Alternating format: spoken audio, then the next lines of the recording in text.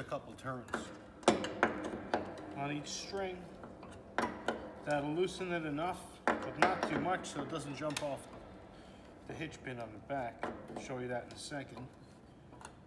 Just loosening them. I want to keep these strings in order. The first and last are already off, and they've been sent off to be replicated. And the rest of them I would like to keep in order just in case my pattern gets lost or something gets messed up or the string maker requests additional samples. You never know. You have to really be prepared for any kind of situation.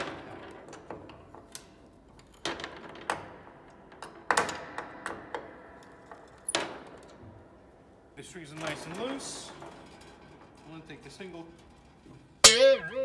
treble string and wind all my bass strings onto it. So, there you go. Pop them off. Place on the string. Got a knot tied on the other side so it can't go too far. That's it. Strings will never pass each other. They'll stay in sequence. So just string them on like a necklace.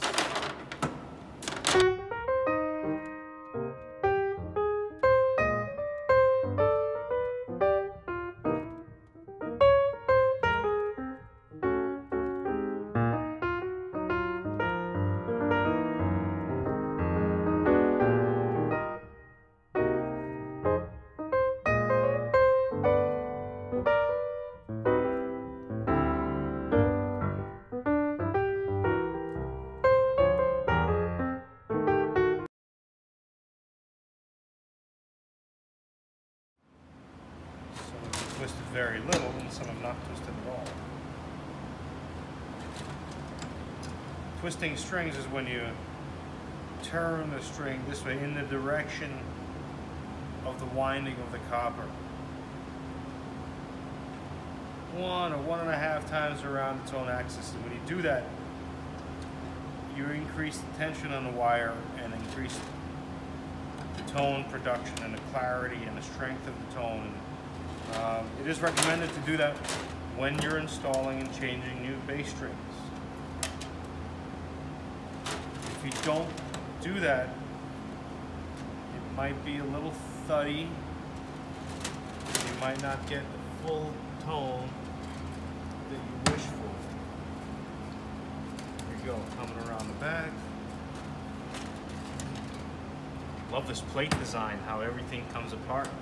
This plate is not a one-piece mold. There are several parts to it, and then the capodastro is even a separate bar too. Everything unscrews. Which is pretty cool, but it's a little bit more difficult when it comes time to bearing alignment. Everything has to be precise and adjusted in several places. Just slap this thing together and done.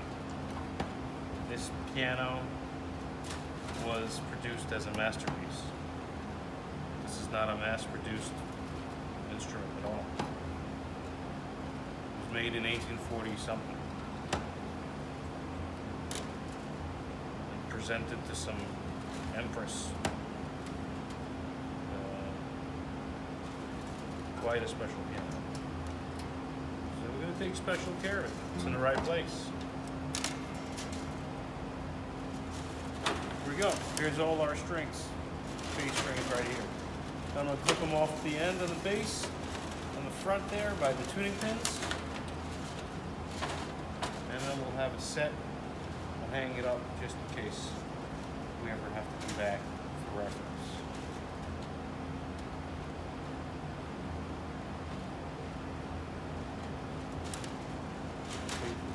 Here doesn't come out.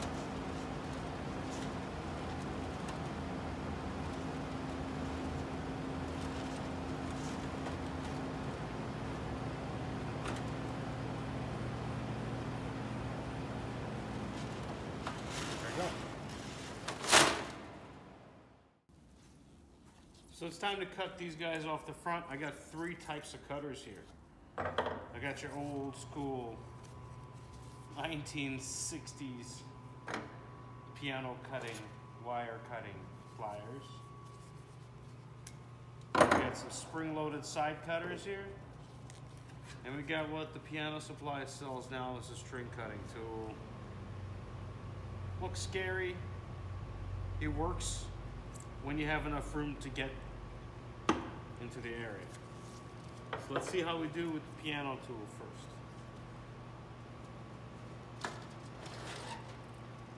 I'm gonna go further from the pin.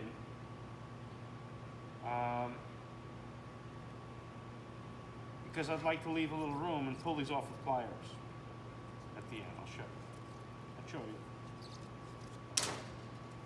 Flag butter. Let's try 3 at a time. Flag butter. Oh yeah.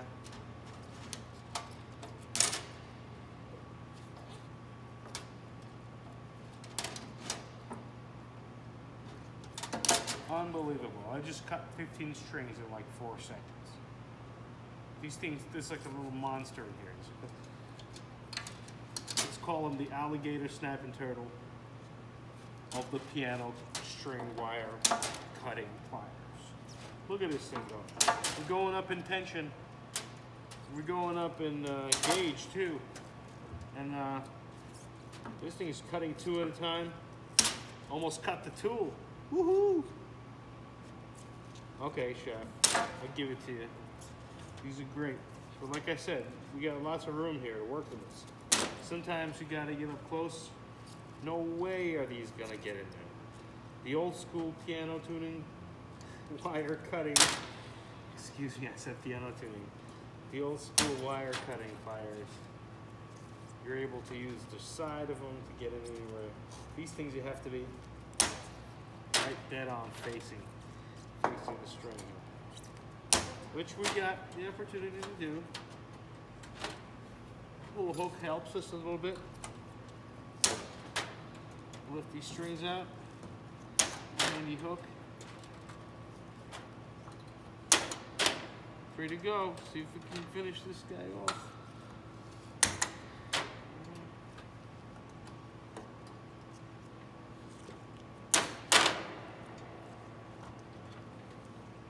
Alright, all the bass strings are clipped. Now we can just pull them out of the A-grabs. Pull. Yeah, pull.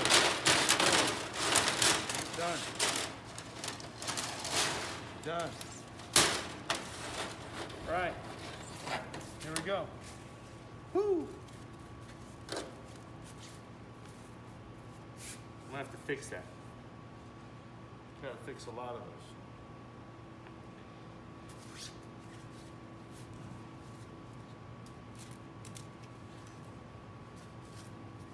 Go.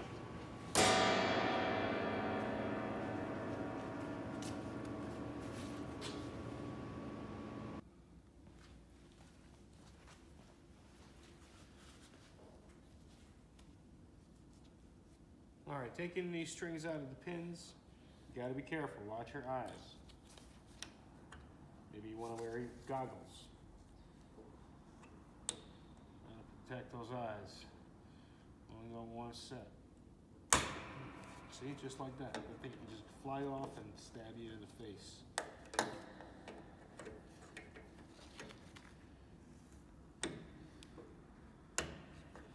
There's a bunch of dudes out there that could show you living proof on their face. The other way of pulling that off, you can use a screwdriver. The screwdriver would go right into this little ear here.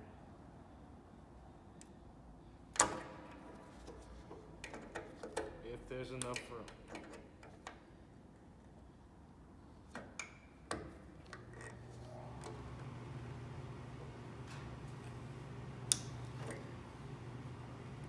This gauge wire is so thick by the ends here that it's very hard for the flathead to make its way in there, so I don't want to break the screwdriver either. But that's, see, it's the other way. A little less risky, a little more technical.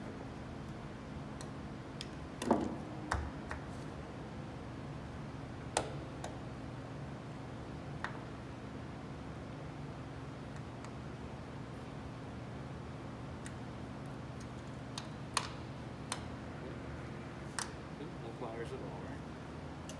Takes a little more time, maybe.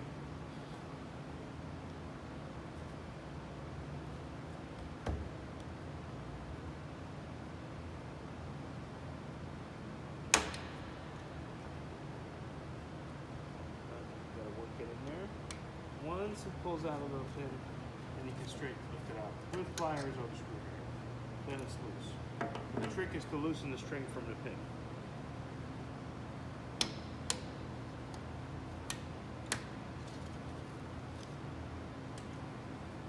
See? As you get a little knack to it, the pace will pick up, and as the gauge of the string will lighten, it'll also be easier. I like to start at the difficult side. That's better than the work getting more and more difficult on you as you do it. It gets slightly easier.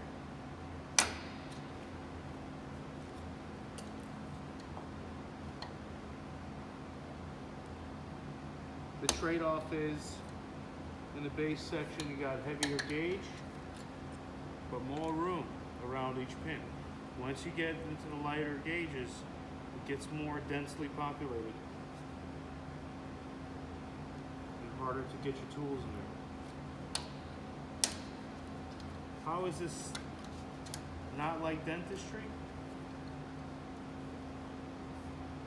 Dentistry is pretty rough and crude. Love my dentist though. But they hurt you.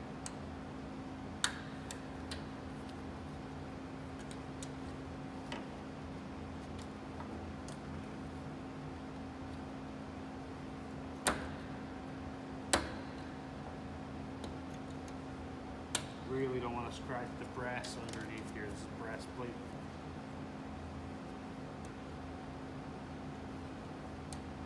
And I want to keep all the parts original. Tuning pins will change and the strings will change, but the structural parts,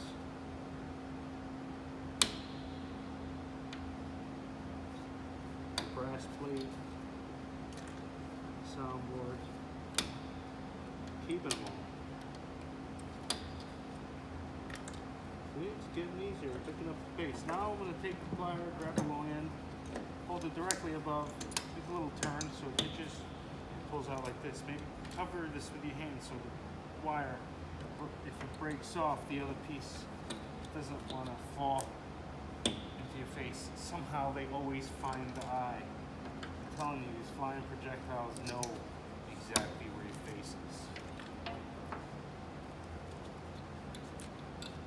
There's probably a magnet somewhere up in the head that attracts all these projectiles.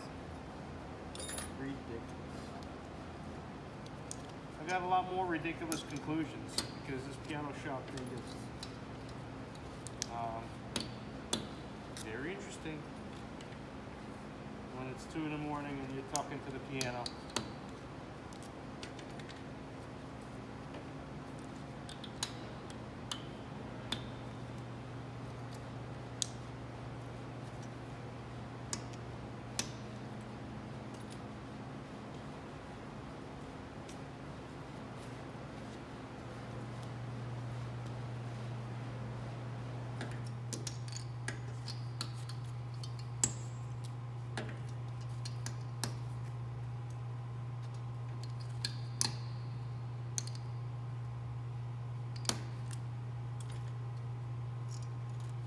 After this part, tuning pins will be safe to take out. Nothing will come flying out. You won't cut yourself. You won't scratch up the piano.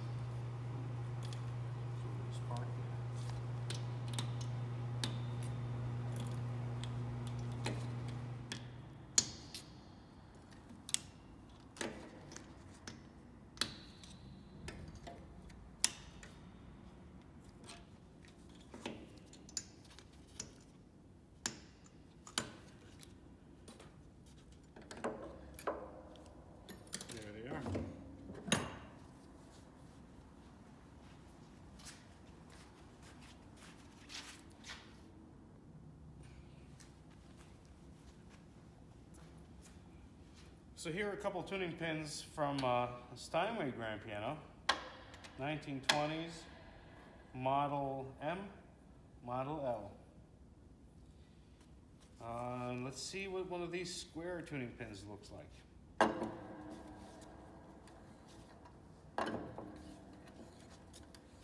From the 1850s, 1840s, we should say.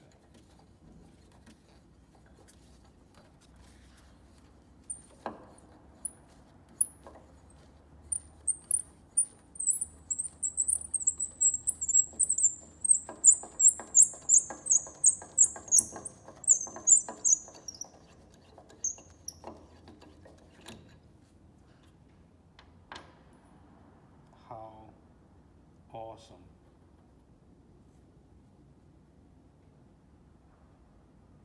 The threading is totally different, and it's a lot shorter.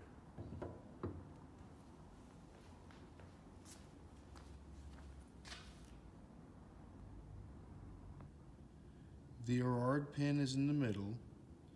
The 1920s Steinway L is on the left. 1920s Steinway M is on the right. The threading on the Erard pin is completely different. Excuse my hands.